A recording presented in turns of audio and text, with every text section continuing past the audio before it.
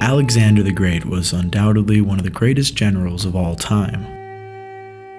He forged a vast empire by cunningly conquering his neighbors through conquests and alliances. The power of his army lay in their formation, discipline, and of course Alexander's leadership.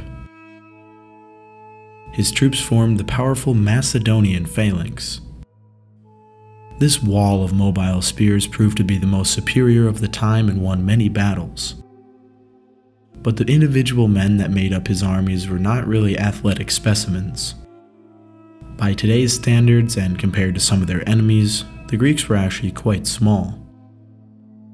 Alexander himself was only about 5 feet in height, while his troops averaged about 5'6". You will see online that Alex was of average height for his time, but this is wrong. He was several inches shorter. Even so, he had a reputation for being a fearsome warrior in battle. He was notorious for leading his cavalry and was injured on many occasions. The people of antiquity were on average shorter, and this was mainly due to a lack of nutrition. But this didn't stop some groups from being much taller. When Alexander was relatively new to power, he took the task of conquering the barbarians to the north. The Celts of the Danube and Adriatic Sea region were much larger than their southern counterparts. They averaged between 6 and 6.5 feet tall. Not giants by today's standards, but huge for the time. The historian Arrian wrote that Alexander, hoping to hear his own name, asked these people to name their greatest fear. "That the sky might fall on our heads," came the booming reply. But even these people of great stature couldn't match the military genius that was Alexander. Perhaps out of an insecurity for the size of his own men, Alexander once ordered his blacksmiths to forge special weapons and equipment that far exceeded the normal size and weight. He then left these huge items in his camps around the countryside to frighten the populace. Another instance of giants came when Alexander was campaigning through India. It occurred when he ran into the mighty King Porus of India. The Macedonian king and his army were awestruck at the size of the Indian king. According to Alexander's biographer Plutarch, the monarch's great size and powerful physique made him appear as suitably mounted on an elephant as an ordinary man looked mounted on a horse. At nearly 7 feet tall, Porus truly did tower over Alexander and his men. He also actually did ride a fittingly large Asian elephant about 11 feet tall at the shoulder. His vast army of 35,000 also comprised of 200 war elephants. But in a strange land where the rain never seemed to stop against a rival king and his beasts, Alexander's men feared little. With his bold leadership, his army crossed a monsoon-swollen river to catch the army off guard. The long and bloody battle caused many casualties on both sides. When the phalanx met the war elephants, many were impaled on their steel-clad tusks. Others were trampled or thrown into the air. But the infantry resisted. Javelins and arrows were thrown into the eyes of the beasts, while other troops chopped their legs with large two-handed axes. The elephants were controlled by their mahouts, who also threw javelins and arrows at enemy troops. Many of them were struck down by Macedonian projectiles. Typically, once the elephant was panicked, they would then kill their mounts with poisoned rods. But with no one on top of them, they then went on rampages through Greek and Indian forces.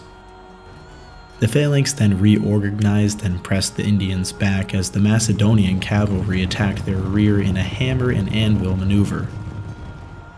The Indian army then routed and was picked off. Throughout the battle, Alexander is said to have observed with growing admiration the valor of Porus, and understood that Porus intended to die in combat rather than be captured. A rather brave deed compared to most kings of the era. Hoping to save the life of such a competent leader and warrior, Alexander commanded Porus to surrender. However, Porus became enraged at the very sight of his nemesis and tossed a spear at him in fury without bothering to listen to his proposal. Eventually, overpowered by thirst, the weary Porus finally dismounted his war elephant and demanded water.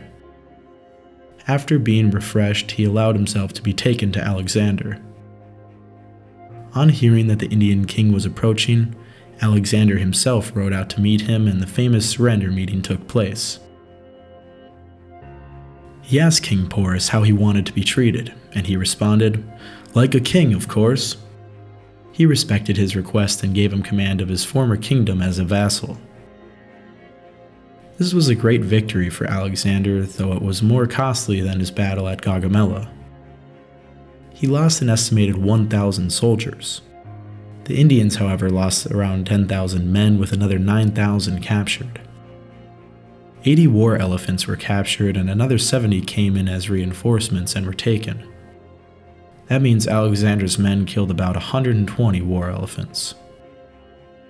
Alexander wished to push through India, but upon approaching the borders of the Nanda Empire, his men feared that they may soon have to face another massive Indian army. With growing unrest, Alexander decided to give in and turn back. Unfortunately, this would be the last of his major campaigns, as he would die of a mysterious illness, likely typhoid fever. At the age of 33, he had defeated his most menacing enemies and combined the beautiful cultures of Greece and the Near East. He would leave the world with no obvious successor and thus left an empire in turmoil. But his legacy would live on for eternity in our history books as being one of the greatest generals and leaders of all time. If only he hadn't died of that fever, maybe he would have used the war elephants in battle himself. We can only imagine. I wish we would learn more about this period in school, or maybe some of you did. In my history class, at least, we barely covered anything except for what has happened in the past few centuries. I think every kid should learn about the fascinating and foundational world that would influence every aspect of our culture. Thanks for watching. Make sure to like and subscribe, it really helps out the channel. Check out my Instagram and comment some video ideas down below. I make videos about history of humans, ancient animals, and the occasional full-length documentary. If that sounds interesting, check out the over 100 videos I have made. Well, I'll see you on the next episode of Northo 2. See ya.